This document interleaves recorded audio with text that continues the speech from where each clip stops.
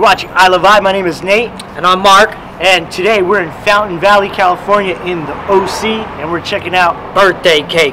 And that's not a misspelling. That's just how the name spells. Let's go check it out.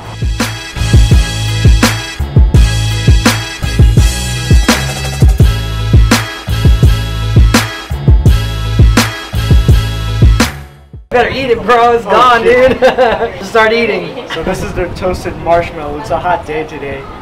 And it got ube ice cream inside. They blowtorch the marshmallow all over the ice cream. Cool. Let's try it. Damn.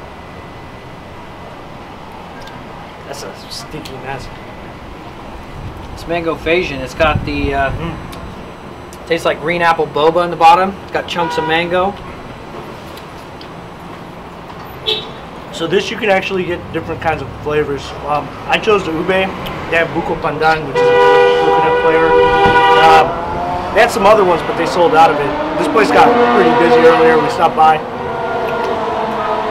but decided to chill for a second. Oh man, this is good. Try this. The marshmallow is like all over my finger.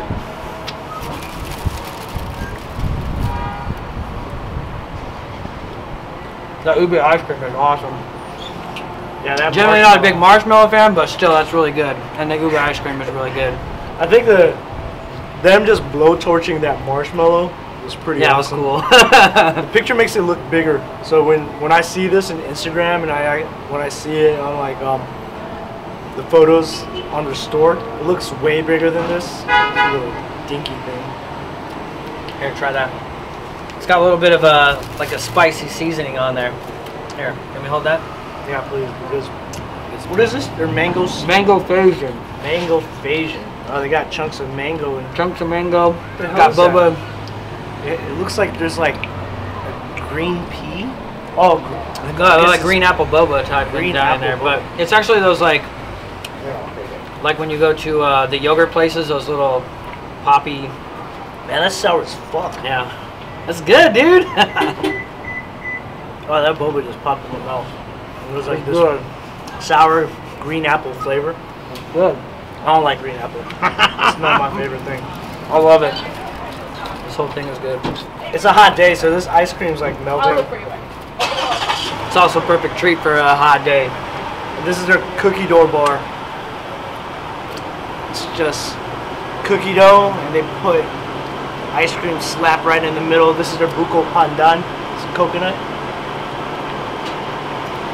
Oh. Mmm.